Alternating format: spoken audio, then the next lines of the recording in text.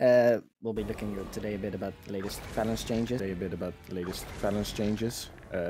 Also, we're looking at alternative builds for Scourge because of the balance changes. Yeah, that's basically all we'll be doing today in the training. So, in case you guys have not noticed, there's been quite a few balance changes recently, and also hotfixes. So, first of all, they changed how the shade functions again. So, it used to be that the shade, in the beginning when Scourge came out, it used to be that you hit around yourself and then around the shade as well. They changed it so that you only hit around your shade because Scourge was really strong. And then they brought it back. So if you play Scourge nowadays, your Skate skills, so F2 to F5, will hit around yourself and your shade again. Which is arguably a terrible balance change, but fine. Because it was overpowered, they hotfixed it again, and now Scourge is in a worse position than it was before. So what they did was they changed how many people you can hit with your shade. So you used to be able to hit five people with your shade, and then also in the latest balance patch, also hit 5 around yourself. So you will be able to hit 10 targets easy. If you run small shades, you will be able to put 3 shades down and hit 20 people. Now that was a bit strong, so they changed it to that you can only hit 2 people with it. So each shade you put down can only hit 2 people, and 2 people around yourself as well. Because the Scourge has a way lower target cap, and yeah, it will also do quite a considerably less amount of damage. However, if you do want to play Scourge, you can still play it. You just need to spam your F1 quite a bit more, but we'll get to that in a bit. So yeah, the main thing is that you barely, well, you can still hit with your shade skills, but you hit considerably less. So because of that, there are other builds that have come, well, not into the meta as of yet, but will probably soon be alternatives to Scourge. Another change, by the way, in the latest patch was they added the trait called Blood Bank. It's in the Blood Magic trait line. Now, Blood Bank will give you, in Zerg fights or blood fights, will basically give you a 11k barrier almost constantly because of the trait. But since you generally don't need it, I would not advise running it. It is a really strong trait, but you don't need that much extra barrier to be able to survive, in my opinion. Especially on Scourge or Reaper. You can run it on Core Necro, but we'll get to that in a bit. So, the alternatives to Scourge. Scourge still has quite a few things going for it. For example, Scourge still has Breach. Breach doesn't have a target cap. So when the enemy is pushing into you, you can just drop this, and basically the entire enemy Zerg will get stripped of all their boons and will, well, hopefully die. So it's really powerful tool to stop melee pushes. You also still, as a Scourge, you have your Sand Flare. Sand Flare will still give 5 people a barrier. And in this case, like around 5k barrier. However, because like the shade skills only hit 2 people, you can still run Scourge, but you can also, ideally you would have also some Reapers, for example, next to some Scourges, because the Scourges are still the king of the corrupts in the Necro specs. So I will share the build I'm running at the moment. There's one trait that's different from before, and that's Desert Empowerment. So this trait you didn't used to run before, because you would basically already have barrier from your F3 and F5 on 5 people. F5 maybe not, because you were dropping on the enemy, but in this new upcoming meta, probably you will more likely than not put shades on allies when you push. So the Reapers will be pushing in front with the firebands and stuff, and you will be dropping shades on the enemy where your allies are. So you'll be giving your allies more barrier with Desert Empowerment. For the rest, the build is pretty much the same.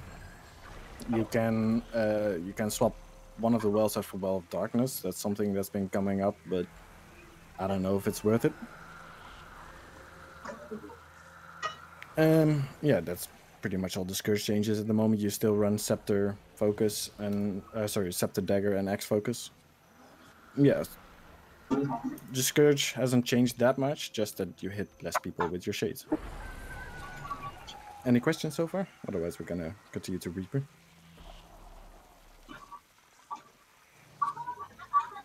I'm learning a lot. Yeah. So, okay. Reaper then. I will link the build in a second. This is the Reaper build I'm running. However, there are variations. So I will be explaining the variations in a little bit, but first, what does Reaper offer that Scourge does not? Reaper offers significantly higher spike damage, and that's mainly in the Reaper Shroud that you offer spike damage.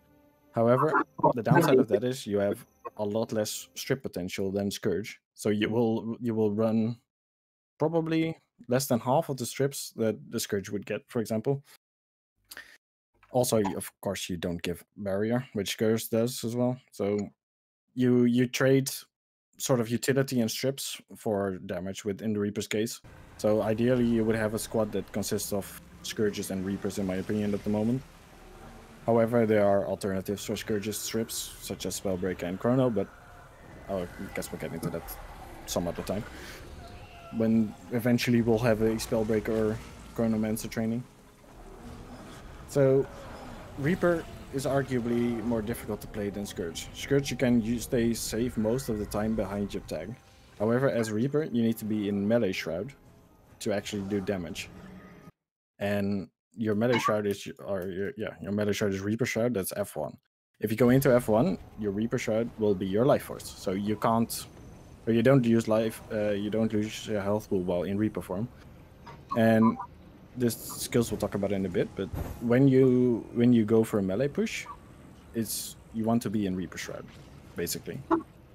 Oh, I forgot, by the way, the weapons you generally run are Axe, Focus, and Greatsword, but you can also swap either of the set out for Staff. Just make sure you run this straight Soul Marks. If you run Staff, it either works. It doesn't really matter. So you may have noticed that in the Reaper build, I run 3 wells. Now, 3 wells might not be ideal for everyone. So if you have a bad fireman, for example, that doesn't always provide the right stab, you would swap one of the wells out for a stun break, such as this stun break. It's on 25-second cooldown, so it's not that long compared to other stun breaks. And you can, whenever you need it, you can just stun break out of a stun and hopefully survive. Most of the times you might need stun break, but if you have a good firebrand, you won't need it.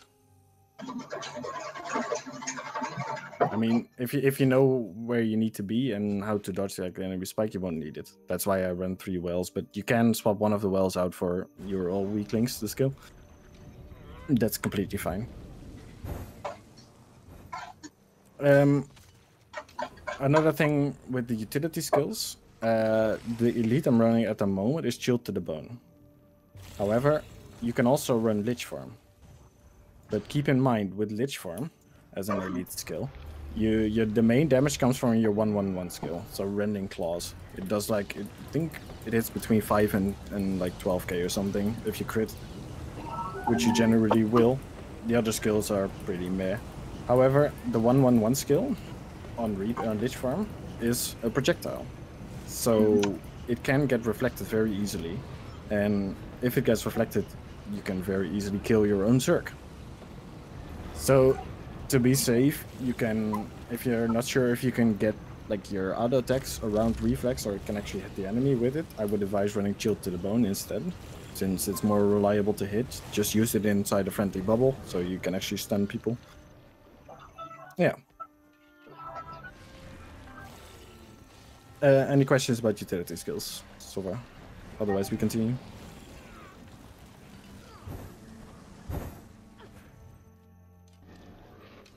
Right, let's continue then. What grabbed the Narnia? What? You don't run Spectral Grasp. You don't. Because it'll get reflected in blood fights and you die instantly. So I wouldn't advise it. Yeah, just use your Greatsword 5 pool. You can also use your grade for 5 pull up walls. You can pull people off ACs or entirely off the wall as well. It's less range than Spectral Grasp, but to be fair, you don't really run Spectral Grasp anyway, so... And if you run Greatsword, yeah. Spamming, using the Vice Scope can be quite good to pull, like, enemies out of enemy Zergs. So you can easy to spike them down. For the traits, for Reaper, we have Greatsword, Axe, and Focus is what I run. But you can also swap either weapon set out for Staff. I would not run Warhorn.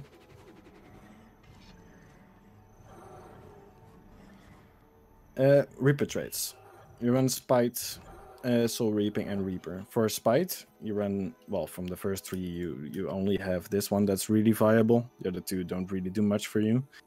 For the second trait, for the second 3 traits, you can run either of these 2. I prefer Awaken the Pain because you get considerably more power, and you generally have a lot of might in fights, so you get way more power and hit for way more. Yeah, Lesser Spinal Shiver is kind of okay, but it's on a 16-second cooldown and it does it doesn't do that much damage. I pulled this guy out, by the way, with the background noise. Oh, okay, I muted him anyway. I just pulled him out. Okay, thank you. For the last 3 traits on Spite, you can run either of these 2, Close to Death or Spiteful Spirit. I generally would advise you to run Spiteful Spirit because it's 10 boon corrupts spread over 5 targets, which generally, when you enter Shroud, you are generally near the enemy, so you will hit this regardless, and having more boon corrupt is always good, especially when you're about to spike.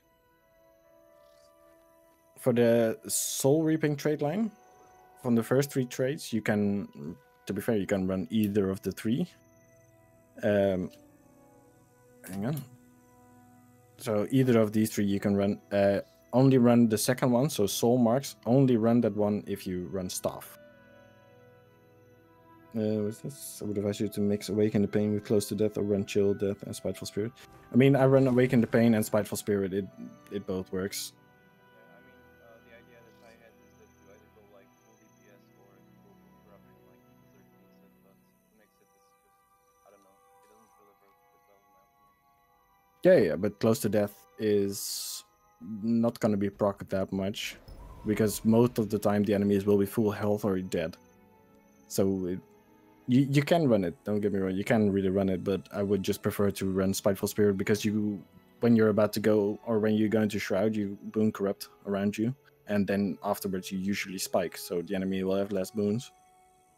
That's why I prefer to run Spiteful Spirit. But yeah, both are valid options. For the Soul Reaping trait lines, from the first 3, you can run either 3. I prefer Speed of Shadows, because when you're in a tough situation, you can just go into Shroud, it removes Immobilize, it removes Freeze, it removes Cripple, and then you're good again. But if you run Staff, you obviously run Soul Marks, and if you don't have problems with conditions, you can run Unyielding Blast, which your 1/1 skill and Reperform will then apply Vulnerability, which is a very good thing. From the second 3 traits, there's only one that you can realistically run. It's Soul Barbs. It gives you extra damage when you go into Shroud. It's just something you keep in mind. When you go into Shroud, you deal 10% extra damage. For the last 3 traits, there's, again, just one that you can run, Death Perception. When you go into Shroud, you gain 33% extra crit chance and plus 300 ferocity. So I will talk about a bit about this in a bit, but yeah. From the Reaper trait line, you can, from the first 3 traits, you can run either of the first 3. So either of these is fine. I would generally advise you to run Augury of Death if you have 2 or more shouts. So if you have, for example, your heal shout, your elite shout, and a stun break shout, I would advise you to run that trait. Otherwise, you can just run Chilling Nova. Relentless Pursuit you don't really need because you already have Speed of Shadows from Soul Reaping. But if you don't run that Soul Reaping trait, you can take Relentless Pursuit. From the second, I would generally, just run one trait. Yeah, you can run Relentless Pursuit if you run stuff. for example, if you need it. From the second and 3 traits, you will take Soul Eater. It's more damage. More damage is good. So yeah. And from the last one, you run Reaper's Onslaught. Basically, this skill gives you ferocity and quickness while in Reaper Shroud.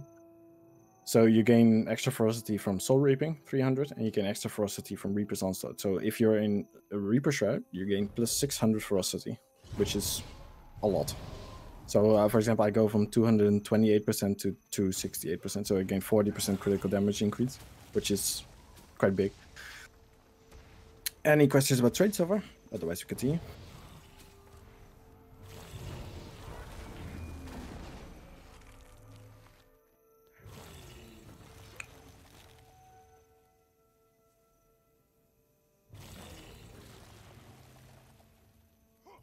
Continue. Yeah, just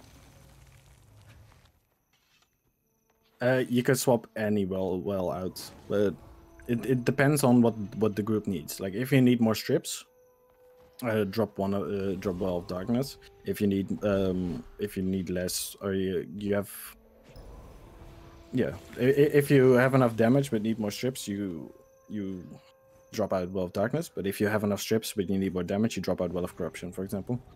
It just depends on what's needed. Yeah, there may well be enough to be a situation where we have enough strips, but these are the Reaper skills in Reaper Shroud. So generally, when you engage, actually, before you engage, most commanders these days will drop wells before you actually engage. This is a good thing. You drop wells, and then ideally you would go immediately into Reaper Shroud, because when you go into Reaper Shroud, you gain extra crit chance, so you're crit capped, and you gain 600 extra ferocity, so your wells hit like a truck. And usually the commander will then also call for melee engage, at least from my experience.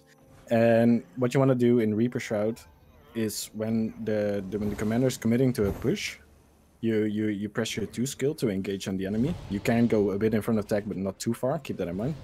You press the skill 3, which gives you damage reduction and stability, and then you press your 4 skill. Your 4 skill is Spin to Win. Some people call it Helicopter. Some people call it Spin to Win. It's whatever. It's where most of your damage comes from, and you can also use skill 5 when you want. It's your name, Beyblade, possibly, yeah. You can also go 3-2 first, but generally when you're going to push, you already have stab from your Firebrand, so you will just use 2. And then you use 3, so you make sure you have stability before you cast 4, because you don't want that skill to be interrupted, ideally.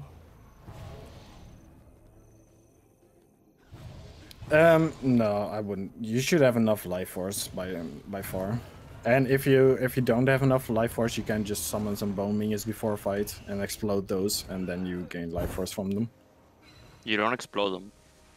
You do. You summon the bone minions and you swap it into well again. You can do either. Yeah, if it gets interrupted, you blame either your Firebend or yourself for not popping the 3 skill, because you should have 3 stacks of stability from the 3 skill, and that should not get converted that easily. So yeah, basically when you're gonna push, or the commander will call for wells, you drop your wells, go immediately into Reaper Shroud for the extra damage on your wells, and then when you're sure they're gonna melee push, press 2 skill, then 3, then 4, and then also possibly 5 if anybody's still alive. And if you still have life force left, then you just spam 1-1-1. Your 1-1-1 skills does a lot of damage in Reaper Shroud. Okay, weapon skills for the Reaper. I'm not going to talk about X Focus right now because, well, you probably already know what X Focus does. So the Greatsword on Reaper. The main skills you want to keep an eye on is everything, basically. The 1-1-1 skill is meh, fine. The 2 skill, Gravedigger, can hit for quite a lot, but you generally don't want to use it that much because it has quite a long cast time. The main skills you want to be using while in Greatsword, or you want to focus on, are skill 4 and skill 5. Skill 4 is sort of a mini breach. So you drop it on the floor, it's quite small, but it gets bigger over time, and it corrupts all boons from the enemies. So if you see the enemy push onto us, you drop this, basically. So the enemy will have no boons left to push. When you're trying to catch some enemies, for example, or you want to pull some people out of the enemy zerg, you use skill 5, Grasping Darkness. This is not reflectable. It cannot. It's only 900 range, so it's not the biggest and longest pull, but you can pull 5 people with it if they don't have stab. It's a really useful skill to just pick up some people. You generally want to combo this with skill 3. So you pull with 5 and then immediate use 3. So when they reach you, you hit them with the 3 skill, which hits for like 10k, I believe. Yeah, they generally, hopefully, die. The 2 skill you can use to cleave, but yeah, it's up to you. You don't have to. And yeah, you want to use your axe to corrupt the enemy, of course, an axe focus. What skills corrupt? What? What skills corrupt? The 3 skill and axe focus, 5 skill. And you also have, when you go into Shroud F1, you corrupt, and your Well of Corruption if you run it. Good, you have to cover it. Because a lot of people don't know that the 3rd skill and the 5th skill of that weapon set actually corrupts. Yeah, but I talked about it in the Winter Scourge, in the last training. I'm not gonna go over stuff I already did. Not that This is was just there me. for last training. Well, they can watch the video. Fuck that. But yeah, okay, fine. You corrupt when you use X3, so this skill, Unholy Feast. It's 5 corrupts on, 1 corrupt on 5 people, so 5 corrupts total. And when you see somebody that's like slacking behind the enemy tag, you can use Spinal Shivers on them. It will usually deal a lot of damage and remove 3 of their boons, so you can kill them easy. It generally hits for like 8 or 9k, so if you have like two necros using this on somebody, they will almost certainly die dead. Yeah, when you see enemy bubble move to us and bubble on us, use Unholy Feast or Spinal Shivers on them. Or in the worst case, you can also use Nightfall if you're in Great Zone and you don't have weapon swap. Just make sure he gets corrupted.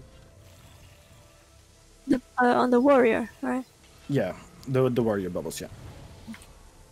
Those are the most important ones you need to corrupt. After that is enemy people that you're gonna spike.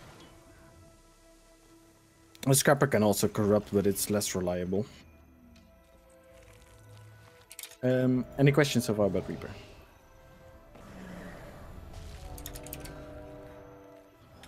Just corrupt as much as you can if you don't have anything else to do. Staff is viable if you only pirate ship. So if you can't melee engage and you just stay at 1200 range, you run staff.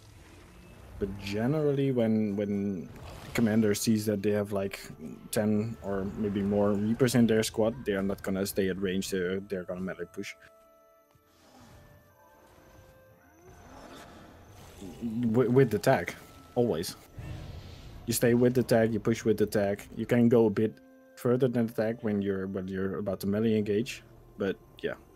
After that, you come back to the tag again. No, not in front of the tag, behind the tag.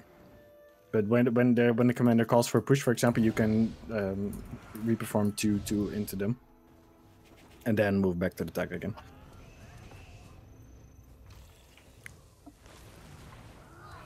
It's okay.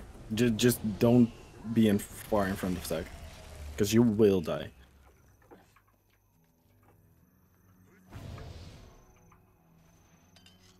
Any more questions about Reaper? Otherwise, we continue to Core Necro. Yeah, you don't go in front of the blob generally. You can go a little bit when you're about to push, but you just stay on tag.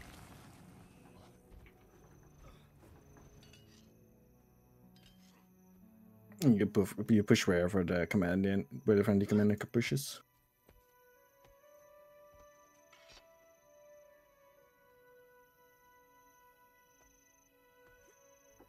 Yeah, we're talking about Core Necro too. Just a little bit, because most of it is the same as with Reaper.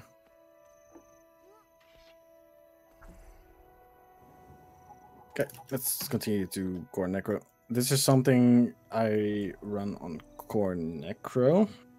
You can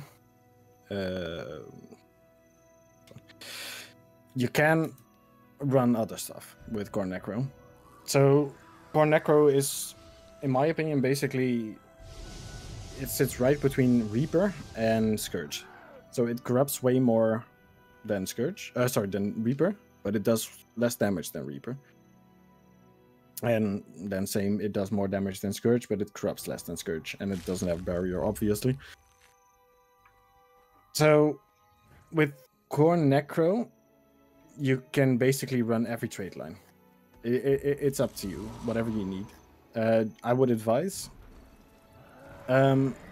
Generally, I would say yeah, Scourge is better, but Core Necro is easier. So you would, if you run Core Necro, you would run Axe Focus and Scepter Dagger, usually. So the two trait lines you will need are at least Spite and Curses, and that's Spite 1, 2, 3, and Curses 2, 2, 3. The last trait line that you would want to run is optional. You can run Soul Reaping for more damage. You can run Death Magic for more tankiness.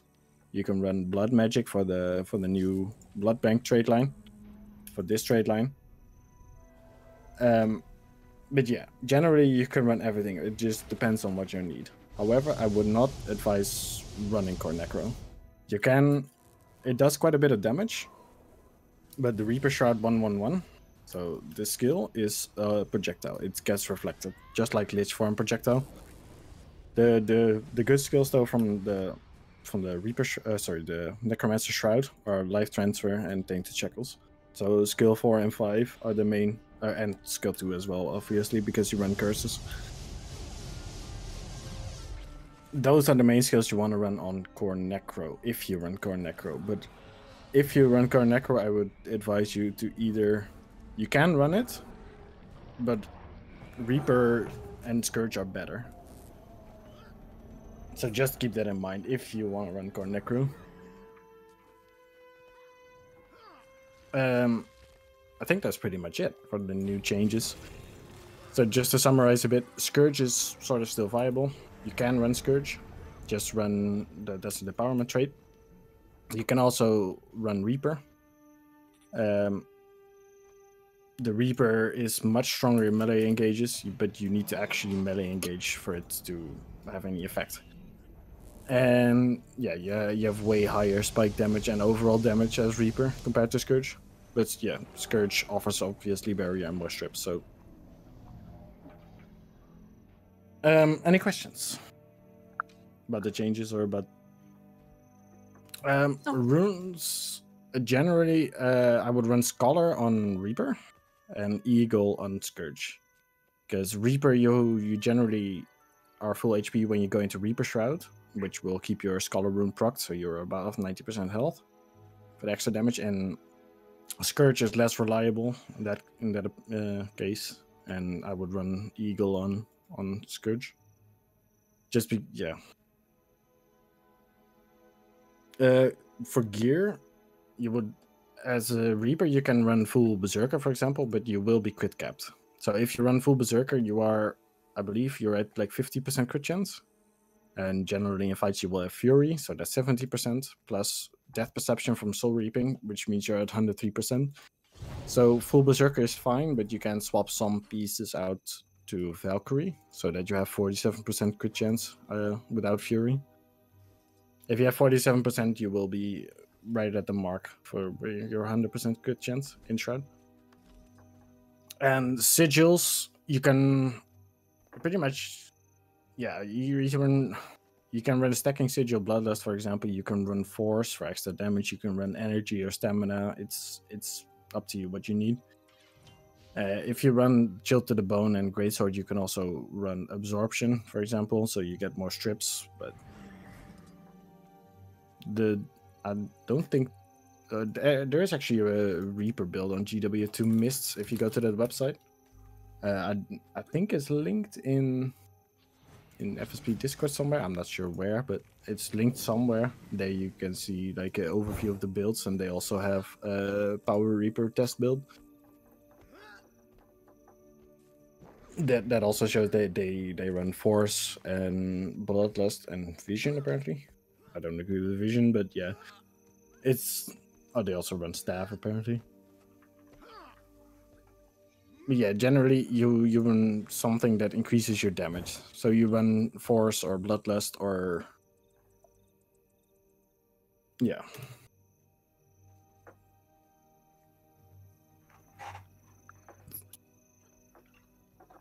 So this is what I run, for example. So I run Bloodlust and Absorption on one weapon set and Force and Absorption on the other. If you can survive without the, what do you mean shitskin? Rude. If you can survive without the extra dodges from like energy or stamina, you can take that. Otherwise, you just replace the absorption with energy or stamina, whatever you need. Surviving is the most important thing. Keep that in mind. After that, you do damage.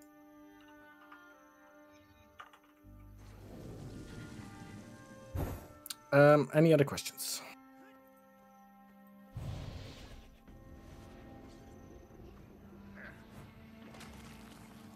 Are you just gonna be running Reapers now? Just or one. will you have...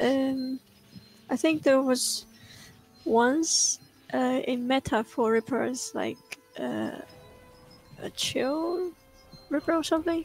Yeah. Is it same? Still the same? Sort of. And it's probably for the first question somebody else asked. I don't think it's gonna be only Reapers. But Reaper is it's quite a good thing to run because you do quite a big spike damage. You do a lot of damage. You usually even do more than revs if you can melee engage, and you still provide some strips, but not a lot. So you ideally you would have a mix between Scourges and Reapers. And the chill Reaper I think it was based on a trait. I think it was Chilling Nova, but the only thing is Chilling Nova now has an eternal cooldown. It didn't used to before, I believe. So it's more difficult to actually do because of the internal cooldown. When this didn't have an internal cooldown, you could just chill everyone, but since they changed that, it's not really possible anymore. You still have some chills with, well, Darkness, for example, or Chill to the Bone if you run that.